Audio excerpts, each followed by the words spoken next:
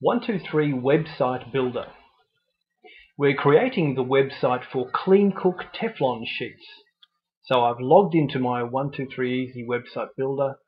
I can have several different websites in different subfolders.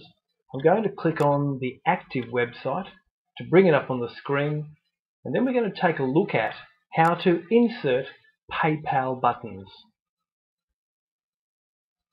The PayPal buttons we're looking for is on a page called the product order form, which is in the product range page. So I'll click on it so that it appears on the screen.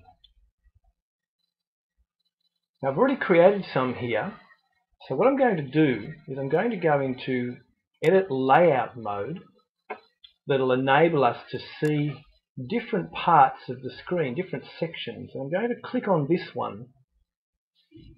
Now I want to duplicate the setup that I have here, so I'm going to go over to copy, click away, and then I'm going to click on the paste option. It'll paste an exact duplicate of that, and I'll click and I'll drag it down. Now I'm scrolling down the page until I get to this area here, which is about the oven liners. So I'll scroll down a bit more. Now what I can do here is I've actually inserted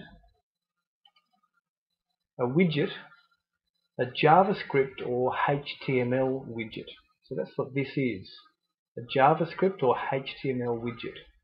And I'm going to double click it, which will bring it up on the screen so I can change the contents of it. Now this might look a little bit complicated. It's actually quite simple. Here's some text. I can move this away from here so you can take a look. That's the text part here, where it says 1 pack, $22, Inc. GST. And this button is simply a code that I copied and pasted from the PayPal website. And here it is here. The great thing about PayPal is they give you that code. You simply have to copy it all from the PayPal website, copy it, and then paste it into here. Now I'm going to delete this text by selecting it and pressing the delete button, and I'm going to do the same for the rest of these, because of course I'm entering in some different products.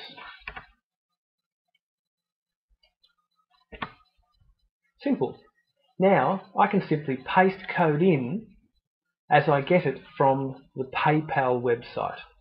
I'm going to stop the video now, and in a forthcoming video I'm going to show you how to make a product in PayPal and how to paste it here so that you can create your own shopping cart on your own website.